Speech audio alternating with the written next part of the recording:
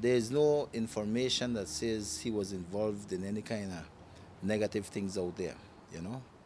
He's not known for that. And so something like this, when it happens in our community where a youthful person with great potential is gunned down, of course it is an outrage. Of course it is something that gets to everybody, you know, because this is a promising young person who lost his life out there, and I would want to say a senseless loss of life, because, I mean, nothing can tell us at this point in time in our community, as far as I know, that he was involved in something negative, you know. So, of course, these things reach out to us.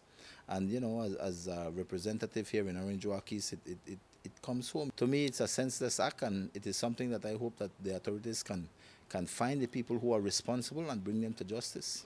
I believe the family also hopes that the authorities would leave no stone unturned in terms of investigating this murder. Yes, well, definitely. I think in every case like this, and every murder, every situation, every crime that occurs, you know, we are hopeful that the police will be able to solve it.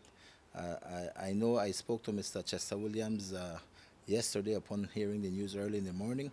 I spoke to him and I asked him if he could ensure we get more personnel on the ground to assist and support the local police officers here in Orange Walk, and he has sent down personnel from major crimes in Belmopan to assist this investigation.